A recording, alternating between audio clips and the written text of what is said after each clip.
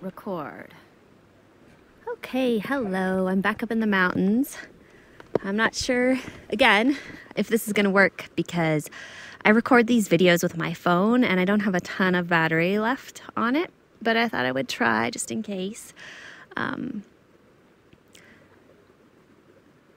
I decided that today I'm going to read some from my short story, Forbidden Fruit, which is about Anne before she became a lead, her young life. When I was writing Dreaming of Deliverance, Anne was one of my favorite characters. I just really liked her and thought that her strength and having to sort of be how she was in order to handle the really impossible situation she was in was very admirable. And I thought, I don't know, the way that Anne's story ends at the end of the book was really hard for me. It was one of the things that I did not like having to write.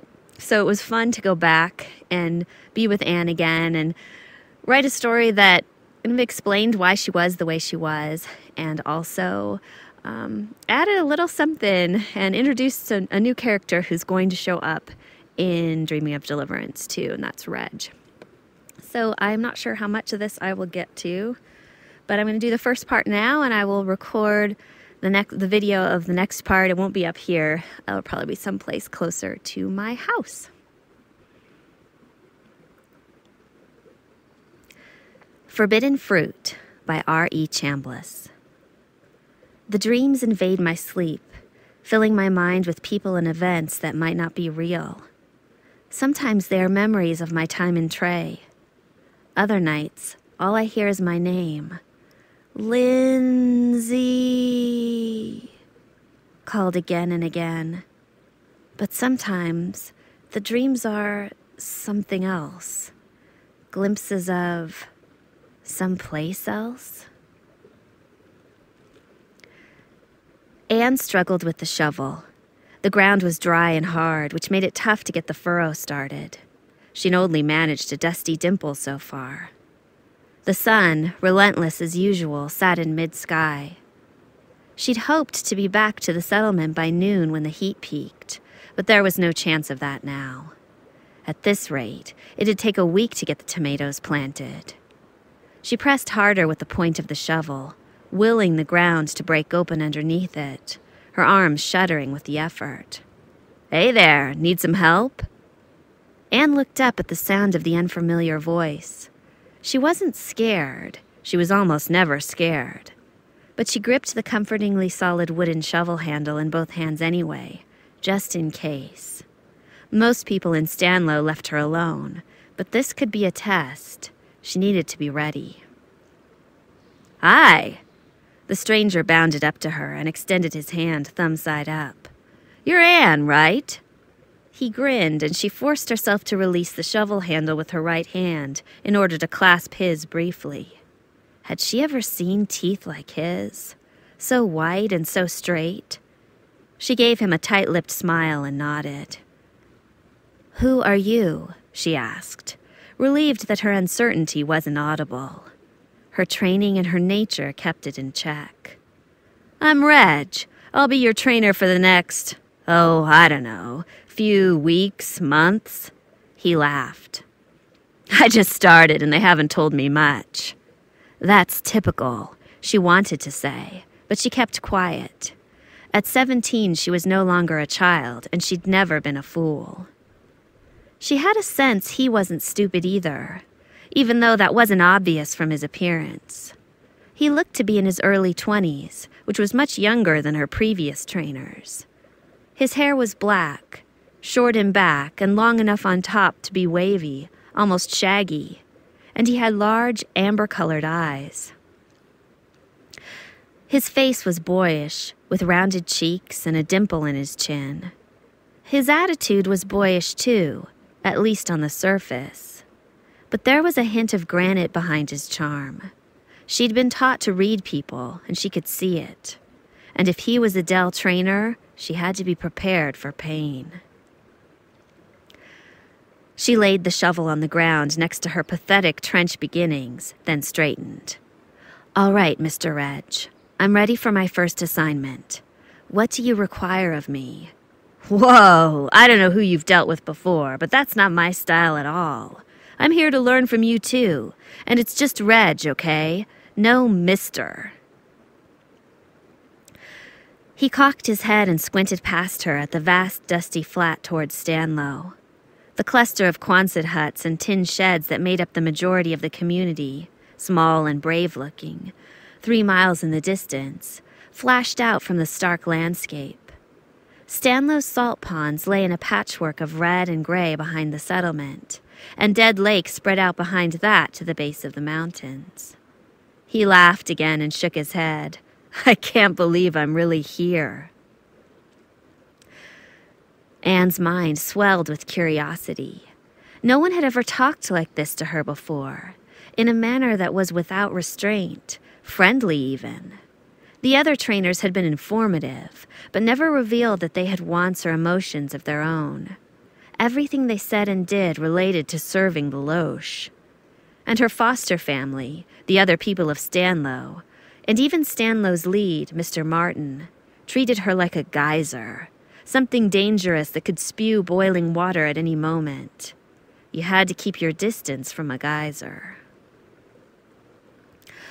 Of course, the Loche talked to her. Once a month, during her required sessions with them at the Dell, they spoke to her extensively, telling her what would happen if she didn't follow their instructions exactly. More pain. This Reg, then, was a surprise. Still, there were those glints of iron behind his smile. As tempted as she was to respond to his friendliness, she'd been virtually on her own her whole life. She was almost fully trained and ready to lead. She wouldn't express any vulnerability. Reg's grin became more intimate somehow. Why don't we start by you telling me what you're doing all the way out here? I'm digging furrows, she replied at once. For tomatoes. The soil shouldn't be so alkali this far from the lake, and there's a spring beneath the surface, although it's small. I still may need to haul water to supplement it, but I believe cultivation is possible. Tomatoes, huh? Sulfur would up your chances, make the dirt more acidic, you know. Maybe I could bring some next time I come. He reached his hands up over his head and stretched his shoulders. But don't you guys get fruits and vegetables with your supplies? Anne froze. Was this her first test? Tomatoes could do well here, and of course we would share the surplus, she said after a beat. Stanlow isn't able to contribute as much as the other communities. Salt is about it. Why, though? He nodded his head toward the barely disturbed soil. Seems like a lot of effort, and it's not something you've been asked to do, is it? Anne inhaled slowly, wanting time to gather her thoughts. Normally, she wouldn't speak her mind to a trainer sent by the Loche, but normally, Loche trainers gave no opportunity to do so. I'm to be a lead, correct? She said at last. Taking initiative is part of that. Leads can't consult our hosts about every minor issue that arises. Hosts? He wrinkled his forehead, clearly perplexed. Oh, you mean the Loche. Well, you have a point there. But you're not a lead yet. The teasing, playful quality had drained out of his voice, and his golden eyes were so solemn now, they almost smoldered against his tanned skin. Then he smiled, and his gravity vanished, and something unfamiliar flipped over in her stomach. Ah, don't worry. I don't have a problem with it. But those other guys, he waved across the flats in the direction of the Dell. They may not like it. Anne didn't know how to answer that. It's okay, he winked. I'm not going to tell them, that's for sure.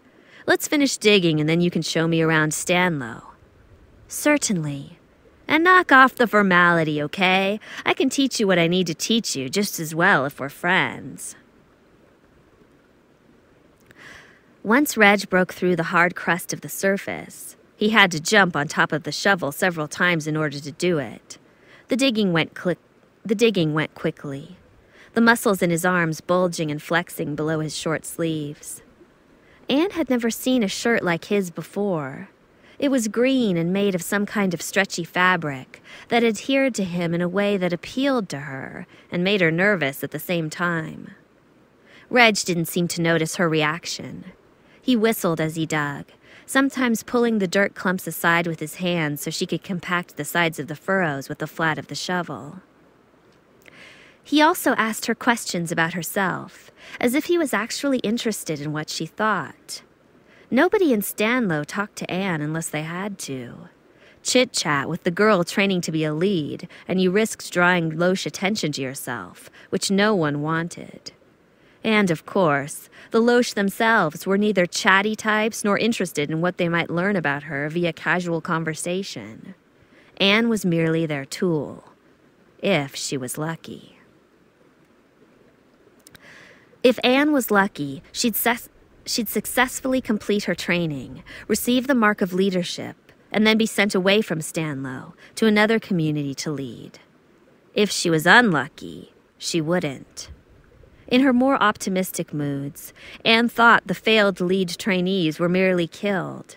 But the rest of the time, Anne knew there had to be more to it than that.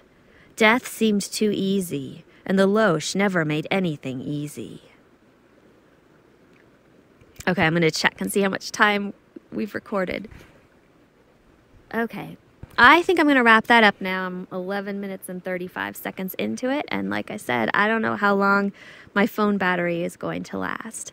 I really enjoy making these videos. I hope you enjoy seeing them or listening to them if you're listening to the podcast, audio podcast version of this. Let me know what you think. If you have any questions for me, if you have any feedback, definitely give it to me. I love to hear from you guys, and it really does help keep me motivated in my writing because I want to finish the next story so I can share it with all of you. So have a great day, and I'll see you again soon. Bye.